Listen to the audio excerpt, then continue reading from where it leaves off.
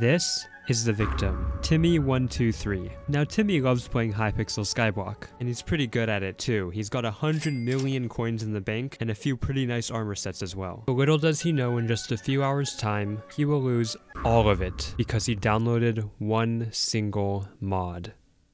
Timmy was farming zombies at the time of this disaster. This is when he saw a mysterious message in chat. Raffle on my island for the Skyblock Extras mod. Free to join. Visit my island now. The Skyblock Extras mod? That's a $5 mod and they're just giving it for free? The Skyblock Extras mod has tons of useful features that will help Timmy get so many coins. It makes the game so much easier to play and is fully legal as well. So he decides to go and check it out. Besides, what's the worst that can happen? He visits the island, which already has a few other guests there. Remember, this was a raffle, so Timmy has not secured the mod yet. There's 4 signs with numbers on them, and the host says, pick a number, any number. Timmy picks the number 2. Once everyone has picked a sign, the host pauses.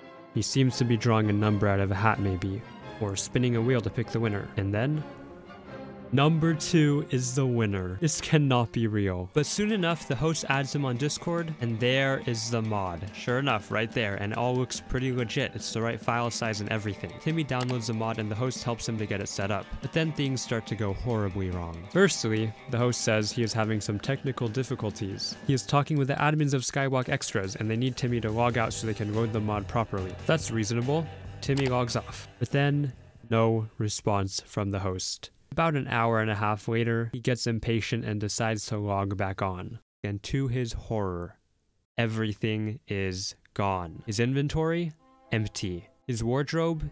Empty. Even his chest stripped of any valuable items. Timmy rushes to the bank. This cannot be true. But sure enough, his 100 million coins have been turned to 0. Timmy is devastated. As you might have guessed, that mod was not the real Skyblock Extras mod. It was in fact a rat mod. And when Timmy downloaded it and put it in his mods folder, the host was able to get a hold of his account. But how and why? Well, it turns out there's a whole organization of these so-called rat modders, or keyloggers, and I had the pleasure of talking with one. This is Snow, and he will give us the answers to all the questions that we have, including how much real money he's made off of this operation. Before we get started, let me explain really quick what a session ID is. This is a very important term. When you log into Minecraft, you get a session ID. It's just a string of characters that look something like this. If I was to log onto a Minecraft server like Hypixel, Hypixel would go, yo, who is this? And then Mojang would give them my session ID. Then Hypixel will be like, yep, this is Cekofari, and then let me in on my account. Session IDs are private. If someone gets a hold of your session ID, then they could essentially log on to your account. You might see where this is going, but I'll let Snow explain the rest. So my first question is, how does this scam work? Just the basics.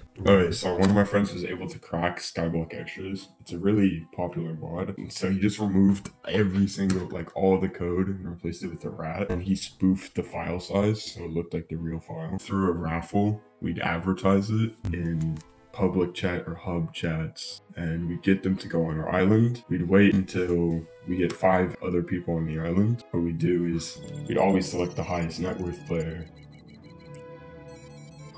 I guess you won the raffle. We'd add them, we'd friend them on Discord, we'd send that to them. We pretty much preyed on the weak. That's what we did. And then what happened when they downloaded the mod? What would you do? It would ping us in a Discord server with their session ID. There was another mod we had used separately where we could load session IDs from. And then another bot would tell us their net worth. And then we'd just wait until they're offline. And as soon as they're offline for extended period of time, we'd hit them and we just take all their stuff. Once Snow had obtained the session ID, he was able to log on to the victim's account. He could then transfer all their coins and items to another account and hold it there until he sells the coins to someone else for real money. But we'll get to that in a bit. Now let's hear from a victim of a rat mod scam. This is Warrior. Now he did not fall to one of these raffle scams, but instead he was looking for a mod that would help him out with dungeons. So he asked his friend for one, but it turns out his friend was a rat modder. So there's this dude that I thought was my friend. I'd been chatting with him for a couple months. He was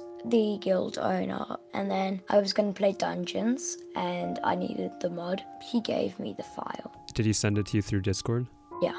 I downloaded I put it into my mods folder thinking that it was the actual mod, and it doesn't work, and then I ask, what do I need to do? And he said, it should work. I think it was like a week and my stuff was gone.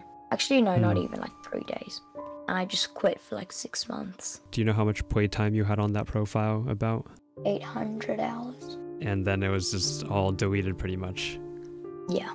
Now if you do get your session ID stolen, just log out of Minecraft and log back in and it should generate a new session ID, so the hackers will no longer have a hold of your account. Sure, the damage might have already been done and your stuff may have been stolen already, but at least you can preserve your Minecraft account. Now back to the scammer sides of things.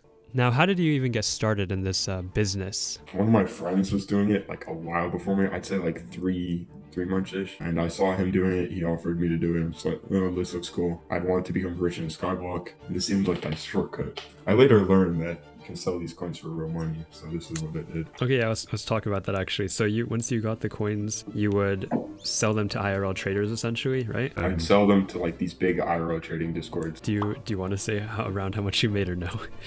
I made around like 5 or 6 grand off of it. Dang, okay, that is crazy. And did you want to say your age? You don't have to. I am 14. Do you regret it or no? Sort of, it's like yes and no, because I've got this money now. I can invest. I can get myself set up for life. I know I did a bad thing to get to there. What do you guys think of this whole situation? Are the rat modders in the wrong? Is it the victim's fault for falling for the scam in the first place? Huge thanks to Snow and Warrior. I know this is kind of an old topic, but it was super interesting, so I kind of wanted to make a video on it. Leave a like and a comment for the algorithm. Stay safe, and Cekofari out.